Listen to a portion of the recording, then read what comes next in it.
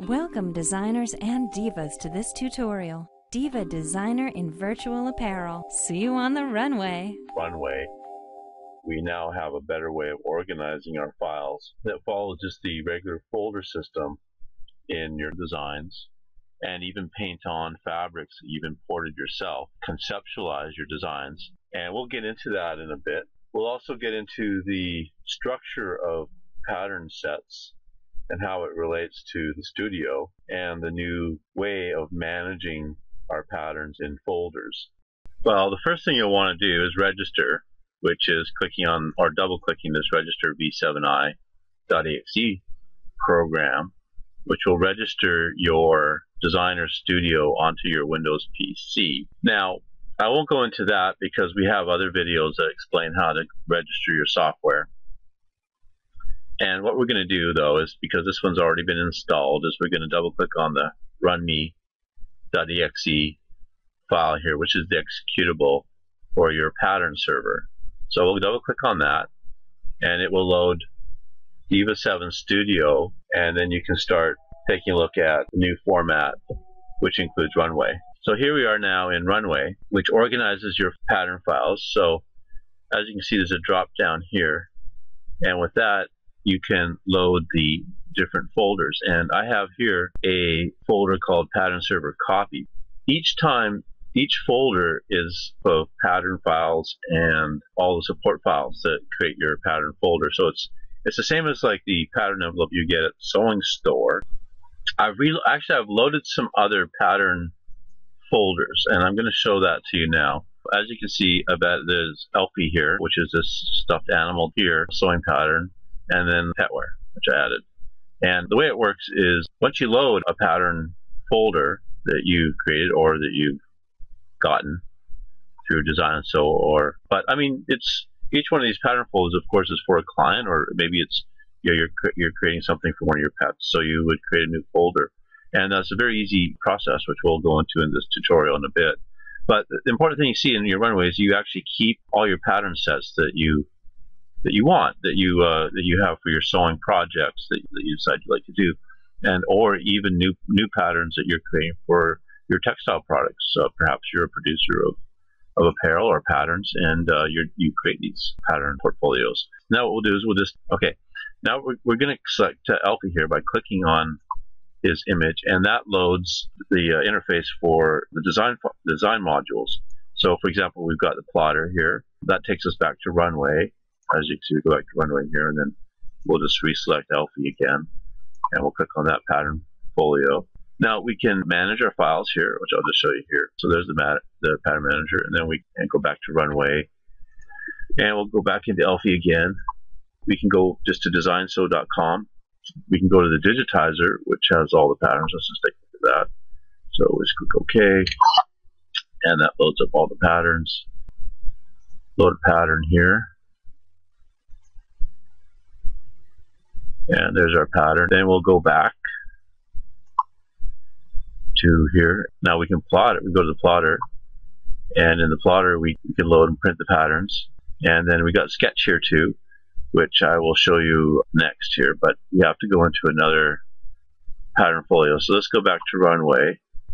Click on that Runway button, and in Pattern Server here, I want to show you.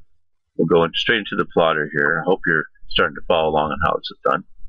And we're going to select one of our design files. Let me try this one here. And then just by clicking this button here, it loads a fabric and a design that I have put together here. So now I'll explain how to use, which is how we can create our own fashion sketches, then produce a finished drawing that we can then send to our team or our client. They want to talk about the fabrics here. So let's just open the fabric panel, fabric folder in our DiVA directory. These are all just JPEGs of fabric that have been loaded into a folder. So you can just use your digital camera, or you can use a image editing software like Photoshop and create your own patterns. A lot of people are printing their own fabrics now. And then just to go back and forth here, we just can preview all the different fabrics, and you select one there, and it loads here in the panel. And then you just click on the item you want to change the fabric. Then you just click on the fabric and take a look at what the different types of fabrics might look on your model for the design you're working on. Then once you got it selected, you can use this disc here. You drag it around like that, and I'll just bring it up here so you can take a look at it. And when you click the arrows, it gives you a different silhouette for the bodice part here. And let's say we want to like change the sleeves, we would just click on the sleeves there, and then we can look at the different styles of sleeves that are available within this set. And then of course you can do the same thing and change the fabrics that you would like to have. Then of course you could preload your own fabrics, and even this model in the background, and well, in this case this one is set with these silhouettes in it, and some of the models are like that, but other ones are just sketches. Like you can input your own sketches and then just draw on top, or you can bring in a picture of your client and then just compare the fabrics to your client's skin color is. You want to get the fabric just right, say you're a stylist working for them. You can turn off the image and turn it back on again. Let's just change this skirt up a bit. Something little, yeah, there we go. And if you want to drag it around, you just start here on the disc, and then you can just sort of move around and release. And then, so this allows you to drag your model where you want on the screen. But this one allows you to drag the disc around. You just roll over here. So that's on off. Drag the disc around. Yeah, that drags the model around. And then this one, these arrow buttons just go for the selection set of the style. Let's just actually we'll just click on this one, and we'll give you an idea. Like we've got shorts here, capris, full length pants, skinny type. There would be your yoga pant style, full skirt, long skirt, flare skirt, a gown, a medium skirt, and that's the end of that selection set. And it goes all the way, I think, back to a bikini bottom. So with the way these are set up, they kind of start with the minimum, and then as you go through, you get more material. And same thing with the sleeves. Like for example, the collar here, same thing, right? We'll just select collar, and it's kind of tiny, so you got to be really careful. And then we'll just select a fabric for that, and then we'll just go through the different collars. Let's just do something that's a little more, easy, more bright to see. And there's a hoodie. And I believe that's the last one in that set. So these are the different styles of collars that you might have in this particular pattern portfolio. And so once you get a design you want, let's say you want to send it to your client. And in this case, I've got it set up here to, well, you know what you can do here is you can save it, which you should probably do. So let's just give it a new name, because I want to keep this one originally here. So let's just add a 1 to that. And then I hit save. And then that will save this design. What we're going to do is we're just going to add a bit of text here. And the way you drag the text is you move over here, and when you get the little finger thing, you just move it over here. Here is a design. And we're going to keep it short here. So I'm going to copy that using this button here. For you, Ellen. Actually, let's make it the full thing here. Okay, so here's a design for you, Ellen. Now we're going to email it to our client, or we're going to pretend to, and that's their email address. And then we just hit send. And now that design is going to the client, and if they like it, then conceptualizing your design. So that one's sent. And we'll go into our email now. And in my inbox, well, it's not there yet. Let's just wait a second. There we go. So now in here we got our new design, and we'll click on this PDF file here.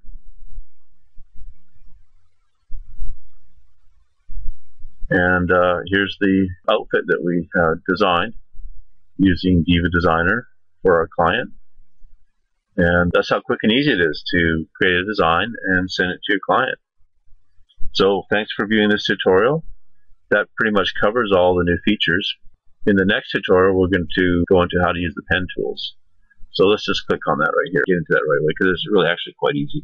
All you got to do is you mix the colors you want. So let's say we want red, we just put the red up like that. And of course this is black, which is depth colors. And like all of them together, like all the way over, equals white. Right? So pull them all the way over, even past the end here, and then that you get white as your color. But we want, let's just do red for us. Actually, purple is kind of cool. So we'll do purple. you turn on the pen, give it a size, let's just say around 4, and then you go over the model and you just hold down the mouse and you can draw on. You can draw right onto into the area here. Create your sketches like that. Let's go to black, and we'll bring down the size here, make it more illustrative. So we got 2. Now we're going to just add like some pockets, maybe like that. And the other thing you can do here, let's get some. We'll paint some fabric on. Actually, one thing I want to show you here about the paint, and I'll just do that quickly here, is we're going to go back to that purple color, I think, which was this one. Yeah, okay, the purple one, and we're going to bring down the alpha to quite a bit. And what that does is that the pen a lot bigger, is that you can actually see through the color. You see what I mean? You can see the fabric beneath that. And if you want to do shading, you can. Let's say we'll just do white shading, which means that we'll just lighten this side. And as you can see, because of the alpha, it masks out the beneath. It actually might show up better here. Actually, just bring up the alpha bit here. Oh, that's too much white, maybe. So you gotta have the alpha down a bit. It's kind of cumulative. So let's do black on the other side. Like the 1,000 of colors. So. And you play with these dials here. It's pretty easy to see how to change your colors. And so we got the alpha down quite a bit. So let's see how that looks. If it gets that's quite a bit darker. Let's bring it down some more. And we'll just, like I said, I'm just playing here. But these, like the Pantone fashion pens. This is kind of, when I had the studio and we were doing these designs and stuff.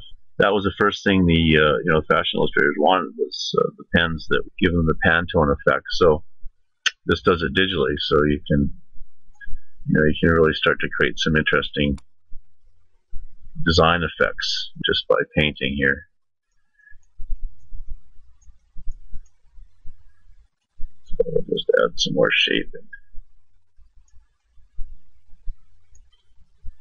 So it's a cool little paint program, which you can really create some amazing effects if you spend some time with it and paint on your fabric. So like I said, you can just send this to your client. You can add different sizes of text, and you got to turn. That's a good point. You got to turn off your pen when you're clicking around, like when you want to drag something, because it thinks you're drawing. So that's why you can toggle off the pen. So that's a good thing that probably happened. So I can show you that. Now let's just we got to drag this guy out of the way here. As you can see, the stuff is still there, and we'll just drag that text over there, and we'll just as you can see, that's the drawing area, and then that's the model. So it's kind of very much like paper doll effect you get here. And then just to turn off the color, you can just do that and start again, which of course I probably, with the way it looked, I would have done that, because we'll turn the pen on and let's try this. Now, yeah, see, it's probably going to look a little better that way. Darken the side up here. Put some shape in there. The basics of how to use the paint program and how you can quickly and easily create fashion concepts with developed fabrics. Like if I just want to change this fabric here, I would just do that. That looks kind of cool. That's pretty much the new features. If we just want to clear this, we'll just clear that. We'll save this one. Let's put 2 there and save that, because I kind of like those colors together. And I'll hit save. In this tutorial, I want to show you the file structure of your design server, and this is a good way of backing up your files, and you can also take them from computer to computer. And inside your Pro 7 folder or your DiVA folder, install folder, you'll see a folder called www, and inside that folder there's another one called V. Inside V, we have our design pattern folders that we've created. To create a new folder, all you simply do is you can copy one. Let's say we want to copy a petware, and I'll just right click and drag and then go copy here, and it will copy that folder And then we are then going to have a new design folder that we can work on and make changes, add fabrics, add models, do our sketches and drawings that we would like for that particular design set. And once I get into Runway, you'll see that that folder will now appear. So here we are in the Runway of that particular thumb drive. And if you don't have a thumb drive version, you can install one as part of your license if you're a pro designer, account user, and software user of DiVA. Okay, so obviously it won't show up here, but if I reload that, I'll just show you here in the bar here at the top. You can see, I'll just move down because I got we have these navigation buttons, and I'm saying refresh, and that reloads the folder, and then that should show up. See, there's the Petware copy, and if I load that, it loads the same way as Petware would, but any changes I make to any files, I'll click on that. So I can manage the files that are in that folder through the manager. I can digitize new patterns into that set, and that will only be in Petware 2, which are the Petware copy we just created. And then, of course, you can go into the plotter, your illustrations and designs that you would like for that particular folder. It could be Petware project for one of your particular pets that you're working on. So you're doing a coat or something, you could call this pet coat, and then just make the patterns about that. And then later you can share this folder with other designers. There's a lot. It's quite easy to create a folder. Now you can also, if we go back to Runway here, you can also use this button here to copy the folder. It's just as easy to copy in the folder, I find, but the tools are there. And that's pretty much all there is. You can then just go through your different pattern envelopes that you have in that set. And that's how easy it is to use Runway. So let's get back to, go to the main pattern server template here, which has our designs in it. And we're going to go in here, and we're going to go into the plotter. And I just wanted to show you how to do some illustrations on a model that you've imported. And so we just got some drawings here, and I'm just going to pick this one here. And we have different types of models, just not women models. Here's a boy model. And what I'm going to do is I'm going to show you how to do a little bit of fabric painting and illustration. And what I think we're going to do is bring up the pen size here to 2, turn it on, and I'm just going to finish the sketch here.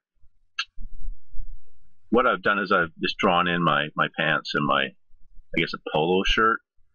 The next thing to do is to paint the fabrics on. What you want to do first, though, of course, is turn off the pen, because when you're not drawing it, it'll make lines all over the place. And then what we're going to do is we're going to turn on the fabrics. The way you do that is just bring up your fabric panel here, like so. Then just click on this red button, and it'll show these 6 panels here. And what you want to do is for the bottom area, you want to pick one of the bottom ones, because these kind of form sheets, and depending how big your image is, will depend how much paint area you have. For the pants, we're going to select this box here, like that, and then we're going to get the denim paint here. I think you click the denim paint, and there's a little X there in the center. Before you can paint, you want to get the dot there, and then you hold down the Shift key. But what we're going to do is we're going to bring up the paintbrush to about 5 or 6 there, and holding down the Shift key. Actually, you don't click, you just hold down the Shift key, or you don't hold down the mouse, and then you just paint.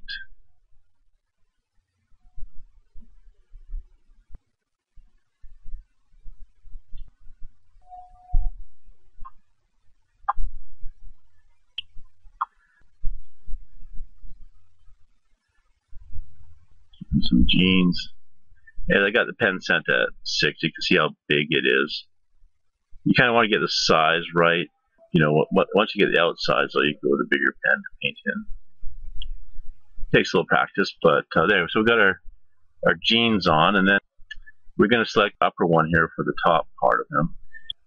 Let's pick. Let's do my fancy color for a shirt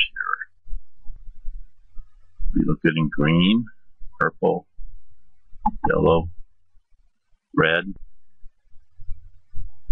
Yeah, I think let's go with this red lumberjack plaid.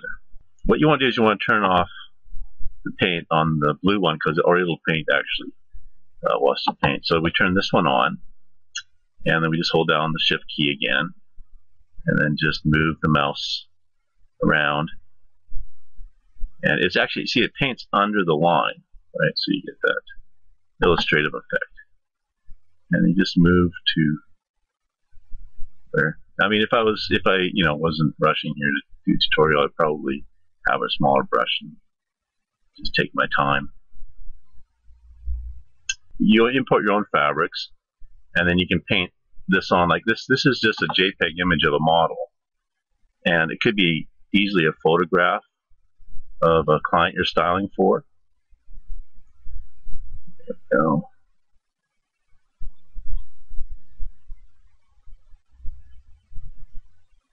And then, so there we got our shirt. Now you can actually add even shading, right? You know, if we bring the brush up here, let's try 12. You can see the size of the brush here. Now the alpha will bring it down to like a light gray. So turn the pens on, and then you can just sort of, you can do some shading. If you've done any fashion illustration with the pen tones, then you'll kind of, you know the idea of using the pens to create shade and depth in your fashion drawings, right? So I mean, if I wanted to go darker or lighter or whatever, I could do that. Just give it some shape, some lighting, like so.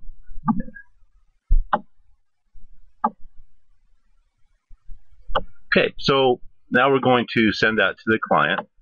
What you do is just whatever you type in the top here is what gets sent in the email. So we'll go design for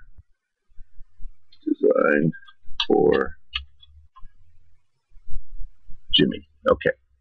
Then we just hit send, and there we go. That design is now off to the client, or it's being saved as part of our design illustrations that we want to present or put in our portfolio. Thanks for watching this tutorial, and don't forget to visit us at designso.com. DiVA Designer in Virtual Apparel Pattern Design Software by Design & Sew. Thanks, and bye for now. See you on the runway.